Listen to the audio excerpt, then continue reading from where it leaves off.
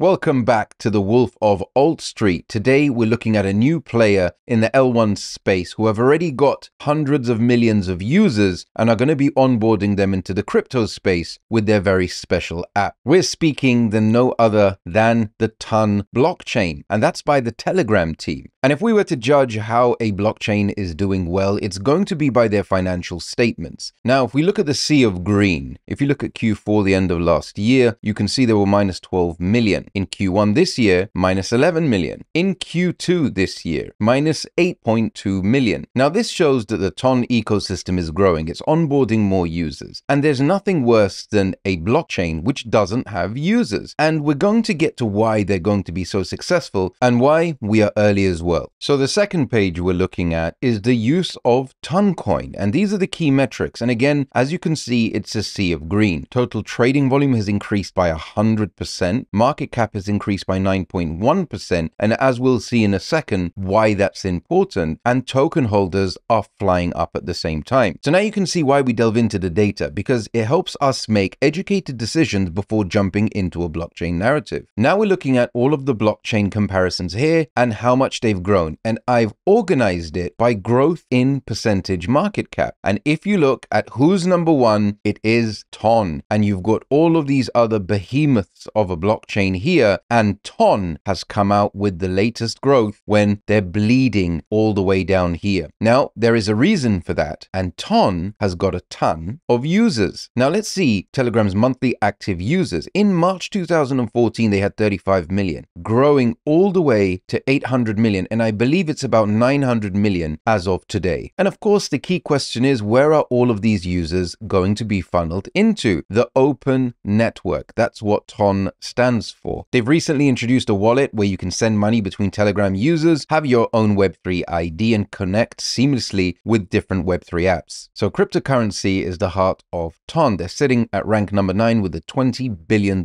market cap. Pavel Durov is the founder and creator of Telegram, and for him to have the vision to create an openly connected ecosystem with the 1 billion users that he has is absolutely genius, because he's making his app, Telegram, a staple in the crypto community, which it already is. Everybody's using Telegram, or the groups, or the stories. It also has different applications and services which people are already using within the app all around the world, such as anonymous eSIMs. So when you're traveling, you don't need to buy a local SIM card, you can just use the Telegram app. DNS, easy to remember addresses for companies or your own personal domains. They've got a whole marketplace around that. Tribute, which enables you to monetize your audience. The creator economy is not fair, and they're looking to revolutionize that in their own way. And then you've got Fragment, which is you could buy Telegram Premium on there. You can also buy username and upgrade and gift subscriptions. They've also got a unique digital art place for celebrities and creators who are well known. And also, if you want to launch your own digital collectibles, they provide the facility to do that. When a company's talking about decentralized storage, I often ask myself,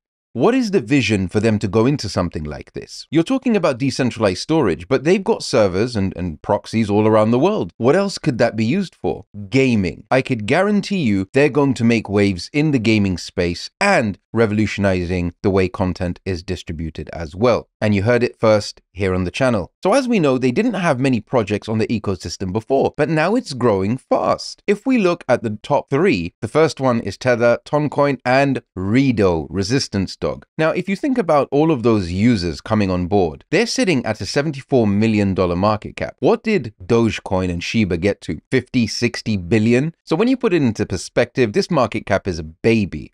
And Resistance Dog plays in to the narrative of Telegram. And when I look at Resistance Dog and what it stands for, you know, you've got the stickers and you've got the fun and all of that. The main thing is the access in the community. And where is the community and the access? It's through the Telegram app. So once they start onboarding fully all of those people, and they've already got the wallets inside the app again, this just sends me back to the Dogecoin days when I started mining it in 2014, because this is exactly what it was. It was was nothing, and then it turned into the behemoth that it is today. And the whole premise of what this was built on and what Telegram stands for matches hand in hand. Telegram is a privacy app that respects your privacy and does things the new way, not the old clunky way like WhatsApp. It gave us more dynamic ways to communicate. And also, it's becoming the all-in-one app. Think about what Twitter and X is doing. I still call it Twitter, yes. But imagine what X is doing in terms of trying to create the all-in-one app. Telegram has a messaging service that people already use, and they're integrating everything else around the blockchain. Now, I wonder how X is going to catch up with this, or if it's going to carve its own space out in the industry. And one of the amazing things that they've introduced within the app is the ads, because Telegram ads are going to be paid with, you guessed it, Toncoin. So the more demand and utility this coin has, the more it will be worth. And there's over 900 million Telegram users with 1 trillion views. And as you could see here, the wallet is already integrated within Telegram, so people can send, add crypto, exchange, and buy on a P2P marketplace, which means, yes, you have both sides of the spectrum. You have the anonymity to take part in transactions, which are not via centralized exchanges. Maybe you might be in a place in a world where it's not allowed or banned. But the most important thing is they've already integrated the wallet within the app. Remember, 900 million users and the Toncoin ecosystem. The way I like to look at it is when you see a company that's done well from the very beginning, taking a standard social media application and creating something that the world loves, especially the crypto community, and continuing to innovate while companies like Facebook and WhatsApp grow stagnant in their positions, this company, in my opinion, is destined for success. If you want me to go over some specific projects in the next video and show you how to use the wallet, set it up, and get started, do let me know in the comments below and I'll get that done for you. And as always, until next time,